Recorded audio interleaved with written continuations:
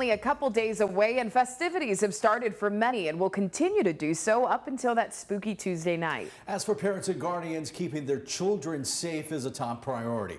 9 Your Side's Gabby Sartori spent the day talking to authorities here in the East about what to look out for ahead of trick-or-treating. Halloween is one of the most anticipated holidays of the year, and with it creeping around the corner, safety is a main priority. Health and law enforcement want to ensure everyone is trick-or-treating and having fun, while most importantly, staying safe.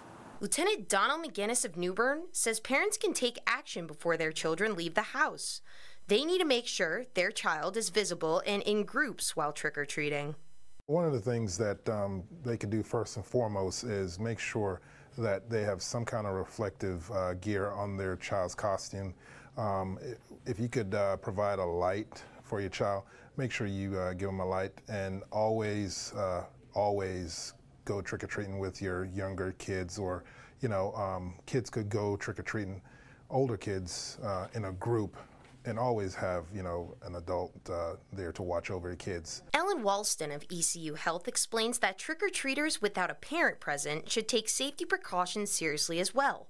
Rules such as how to navigate crosswalks are key to follow, especially as the night gets darker.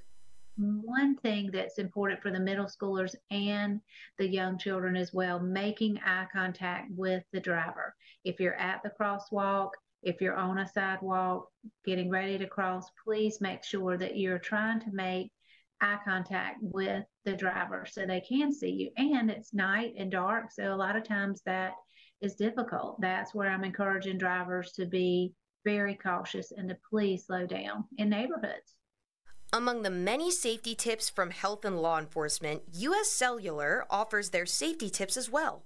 Officials say that smartphones are a useful tool and have built-in safety features such as flashlights, easy access numbers, and real-time location sharing.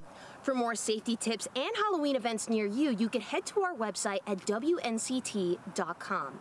In Greenville, Gabby Sartori, 9 on your side.